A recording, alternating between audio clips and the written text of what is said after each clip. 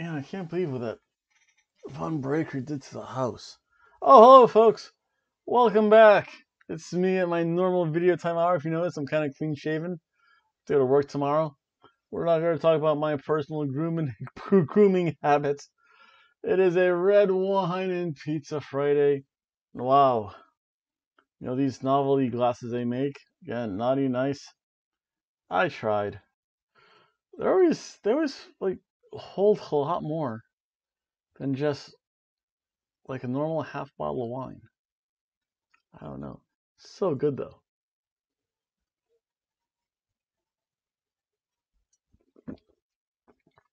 With that being said, it's time to get to SmackDown. And as always, it's time to get to the thank yous first.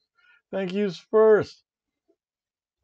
It's here, Patrick YMV. You, sir? Because I made mention of something about Mickey James. You follow that up. You know what, sir? You get to win twice because you got that 6 count.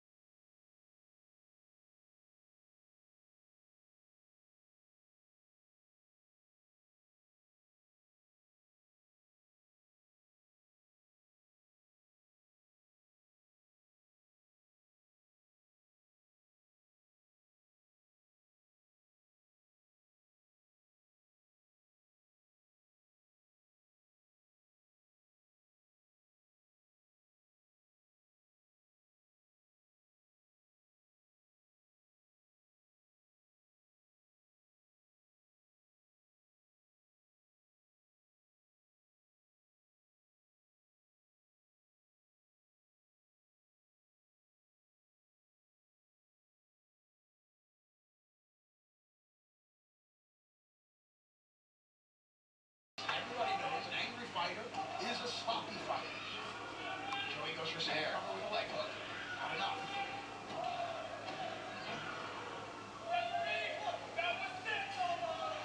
3 2 counts equals 6. Meanwhile, all this is being done with that lollipop still sticking to things for Joey Ryan's.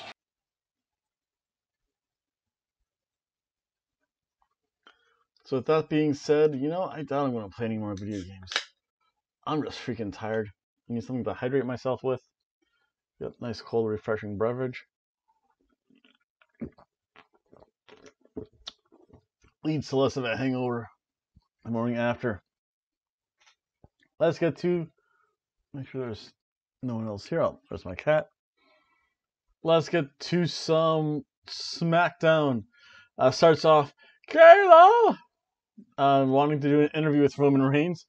Roman Reigns just literally runs her down, as Roman Reigns properly should. Really, Kayla? You're going to ask me those questions? Paul, you vouch for her, Paul. It's your fault, Paul. You deal with this garbage.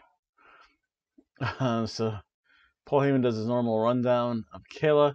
Kevin Owens comes out. Says, you know what? I want to fight you. You're an embarrassment to your family. Let's fight. Good for them. This was really good. Roman Reigns is such a good heel. we'll get to that a little bit more later as well. Let's see here. Still find. Still. Liquid left. Then we get to Natalya versus Bayley. The Battle of the Walmart Moms. In fact, that's what I'm going to call. I have to write that down. That's a good one. Battle. Let's see here. Battle. Title. Battle of the Walmart or k-Mart. I don't want to dare besmirch Walmart. Battle of the k-Mart Mom. I want to speak to your manager. It's just the voice. It's terrible. This was actually really short. And surprisingly short. It kind of started off as a squash match. Natalya gets dropped in the ropes. Bayley gets that draping like cutter. Natalya on the outside. She goes to confront Bianca Belair, who's on the commentary. I guess they're gonna have a setup for a Bianca Belair versus Bayley feud sometimes. What that does for either, I don't know, but it allows me to show the door of wrestling, which is always good. Bayley. She went for the sharpshooter. Again, hit the discus clothesline. Bayley just kind of mocks Natalya this whole time. And however, Bayley needs to learn something about hubris. Yes, with hubris, and I probably have too many files because my camera's kind of dying on me now. That's okay. Yes, whenever you do something to mock someone, generally comes back to bite you. Bayley tried a roll-up attempt, but got rolled up herself into the sharpshooter, and she taps, and that was it. This is the opening match SmackDown for if I was not enjoying my red wine and pizza. I wouldn't even be watching this. If I saw this, I'm like, Roman Reigns was great, and then I'd be like, this match is on? No. But yeah, I'm going to switch to the bubbly. Bubbly, bubbly, bubbly, bubbly.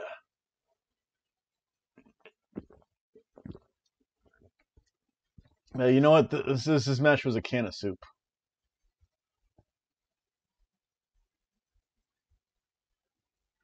Then throughout the show, they did a nice Pat Patterson tribute. It was really good. Again, I showed a little 6 seconds. My Pat Patterson tribute. Last show. So yeah, it's nice. I mean, they really did devote a lot of time. Then we have a Pat Patterson 6-man tag event. Remember, Pat Patterson was the very first Intercontinental Champion. I thought it was in the 70s. I thought it was earlier than that. 79, he won it in Brazil. So yeah, it's good to see that they have a bunch of former champions. So you have Daniel Bryan, Rey Mysterio, and Big E on one side. They're going to take on. So you have the faces versus heels. So they're the faces. Then they took on Dolph Ziggler, Shinsuke Nakamura, and Sami Zayn. Starts off with Dolph Ziggler and Shinsuke and Big E. This is really good because remember at one time Dolph Ziggler, 2012-ish, sometime between 2011 2013. I want to say 2012. I'll have to go back into my archived video, my one video that an ex-girlfriend got me, and watch it. I'll tell you what, I thoroughly enjoyed that. In fact, maybe for Christmas I'll rewatch that. There were some really good matches. I also remember there was some garbage stuff though too. I think the garbage stuff came on whenever the women wrestled, especially when it had to do with the Bellas. Now I know I didn't watch wrestling at that time. Besides the fact I didn't. No, wait, I had a TV then. I just didn't know when it was on. I think I kind of took some time off. Started to watch pro wrestling more consistently about 2015. and I've been going to a lot more live shows too. That's the big difference that hooked me. Going to live events. Pro wrestling is like baseball. Baseball, it's a truly amazing thing to go out and see. You experience everything. Watching it at home is boring. Enough about that though. Let's talk about this match. Again, it was great to see. Again, they referenced a little bit of the history between Big E and Dolph Ziggler. Definitely went down two different paths. Big E kind of, for the most part, carries the match. He runs into knees, kicks, he posts himself. It's really good to see. Then Ray and Sami Zayn get in the ring. Sami Zayn, obviously the heel. Ray went for a Hurricane, who's a typical tornado DDT, got caught in the Blue Thunder Bomb, which he very easily kicked out because everyone kicks out of the Blue Thunder Bomb. And it was Daniel Bryan and Dolph Ziggler. This was pretty good. The yes kicks. The one yes kick mix, and that led to a famouser. Then was your typical spot fest. I'll tell you what, Sami Zayn made a blind tag, and Sami Zayn hit the brain buster again on Daniel Bryan. Thank you. Thank you, whoever in WWE is letting them do moves that they know they can do. Although the brain buster should be a finisher, and should always be a finisher, it's nice to see Sami Zayn bust out one every so often. Daniel Bryan is that level character where he can actually kick out of that. So that I don't mind so much, as long as other like scrubby people don't kick out of the brain buster. He used to have the hell of a kick.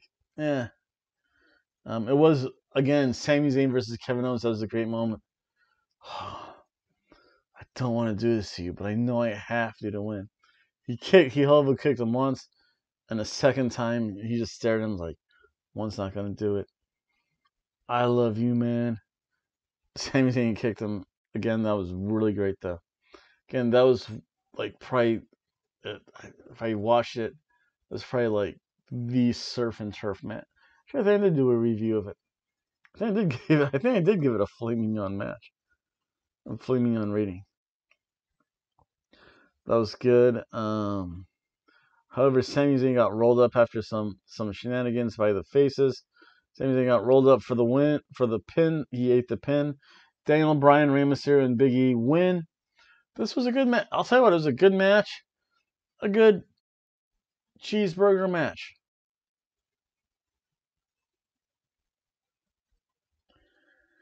Then the faces come in the ring. They, of course, want to shake the hand, say, good job.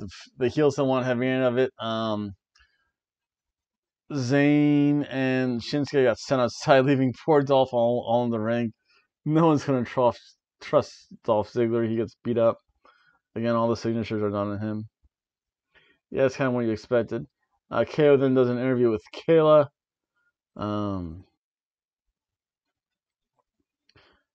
Definitely KO's being the face. And it is what it was. I mean, nothing particularly special.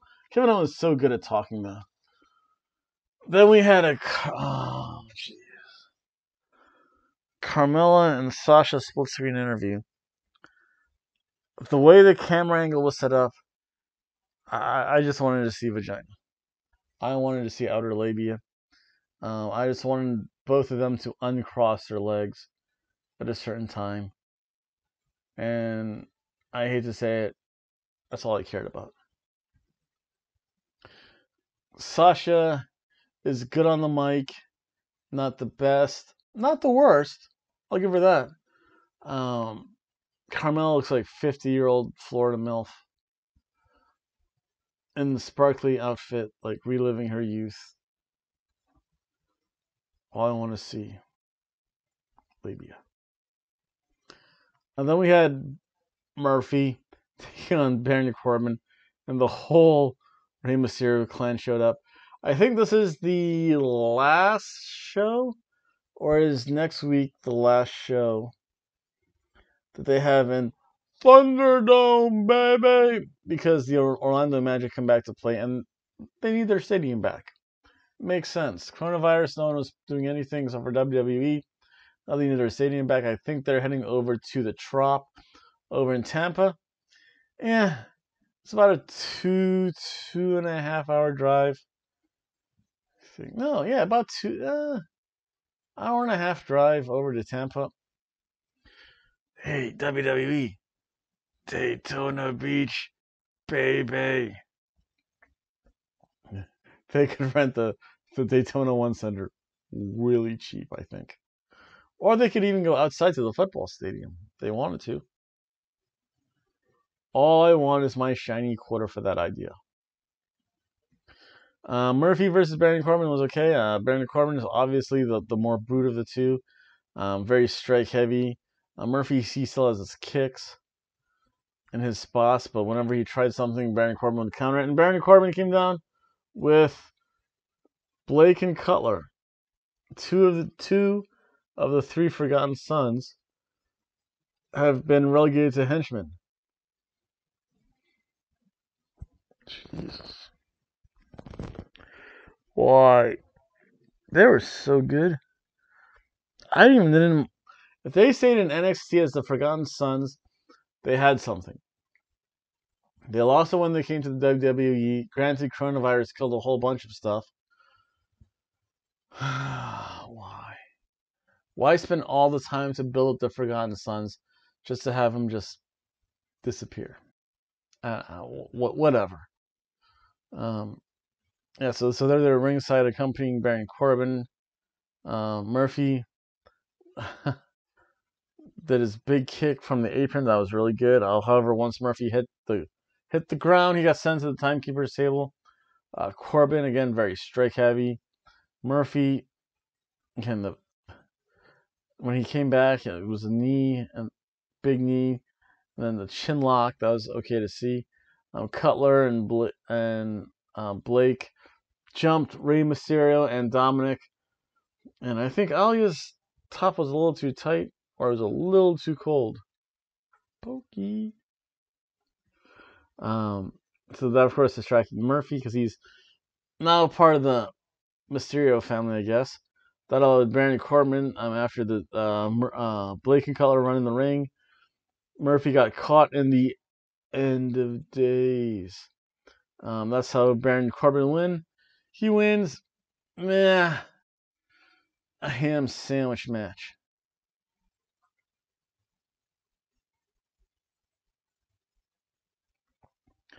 Then we have the Street Profits and Robert Roode. Robert Roode and Dolph Ziggler did defeat the Street Profits. They do deserve their title shot. They might be getting it. Tables, ladders, and chairs, and I think 1 week from Sunday. Yeah, that makes sense.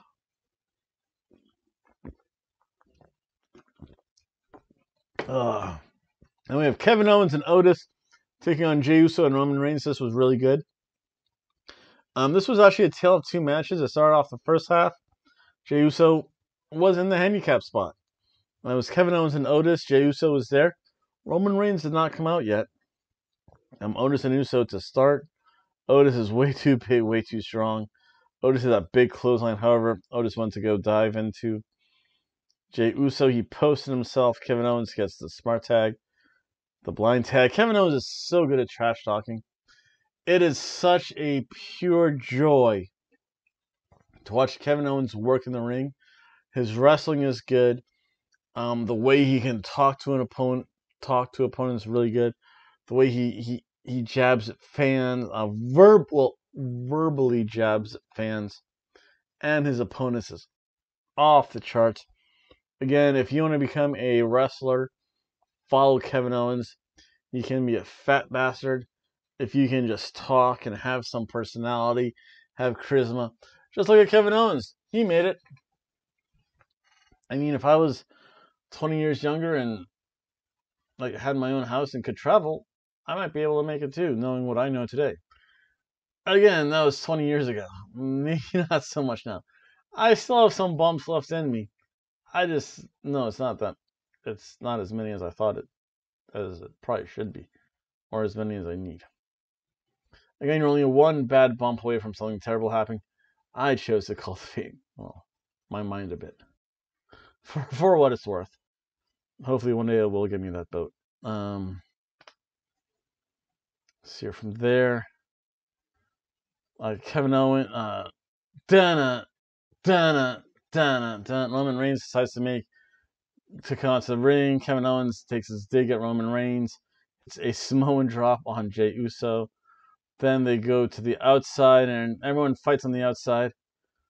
Kevin Owens, he gets tossed to one side, and poor Otis. Otis eats a Superman punch, and Otis dies. Roman Reigns takes the steps multiple times to Otis.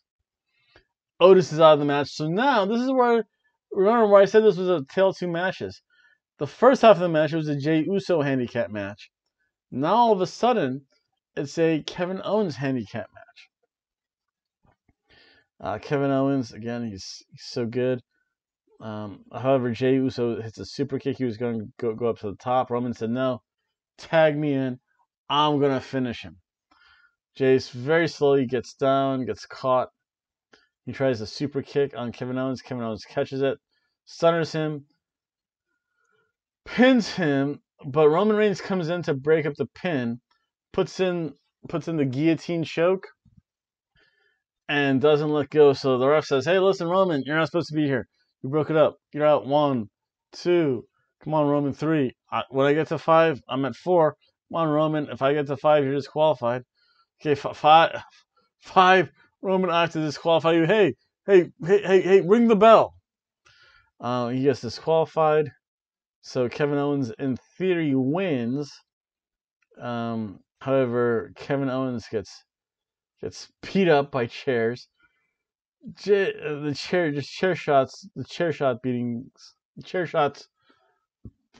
beating with the chair continues. Jey Uso does something not necessarily smart. He puts a chair across Kevin Owens. So Kevin Owens is lying prone. Chair on top of Kevin Owens. Let's see here. There we go. Chair on top of Kevin Owens. Hard metal. Jey Uso goes to top. Splash onto the chair, onto Kevin Owens. Not necessarily the brightest wrestling move there. That probably hurts you just as much as your opponent. Roman Reigns is like, why, Oos? Picks him up by the hair. Man, you let this guy chump you out. I had to save you. Kevin Owens grabs. I love the fact that he grabbed Kevin Owens by the beard. Said, yeah, you and me, tables, ladders, and chairs. It's on. It was good. It's a great ending. It was good. It'll lead to something next week. And then table, ladders, and chairs, I want to say, is the 13th then. This was actually a pretty good match. It's a cheeseburger match.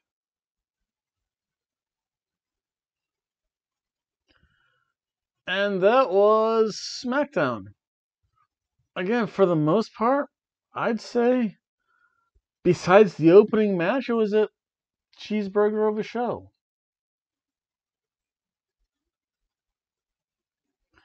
That opening match, just, you take that out, the intro was really good. Roman Reigns is showing more character now. God, having Natalya and Bayley open the show as a wrestling match is awful. I mean, that's how you kill audience. People just were going, oh, Roman Reigns. Ooh, that's good. Oh, wait, Natalya and Bayley? Yeah, not good. So that's the last show of the week. I am off tomorrow, but I will be returning a little bit late on Sunday to talk about War Games. That's a normal week. Actually, there's actually, it's a full week next week. I didn't realize that. Because Monday Night Raw. Tuesday, it's not a soup day. Tuesday's a pizza day, baby. Because Kenny Omega is supposed to be there. I have to celebrate that somehow. Wednesday's the normal AEW. Thursdays, I don't know, man. The Von Breaker came in. He's a scary guy. Maybe we will have Dr. Tom come back. I hope, if he wants to. I'm give predictions about both the Impact show. Oh, I forget what it's called now, but it's their monthly special, as well as table ladders and chairs. We'll see how things go from there. And then, oh yes, the 19th, I should be going to a wrestling show, so you will get to see some live content again. And also Monday, after I do my Raw review, I might show you my video. Coronavirus. Just had a sneeze. I've had a candle burning the whole week, and I think it's finally getting to that super saturated smelling point. So not coronavirus, but yeah. As I was saying, Monday, probably after my Raw review, I'm going to show you how to make Mexican pizzas. Somewhat the way Taco Bell did, a little bit bigger, because I am the one, the only Hobo Tom, and you'll be invited to the Hobo Kitchen on Monday as well. Other than that, I'd like to thank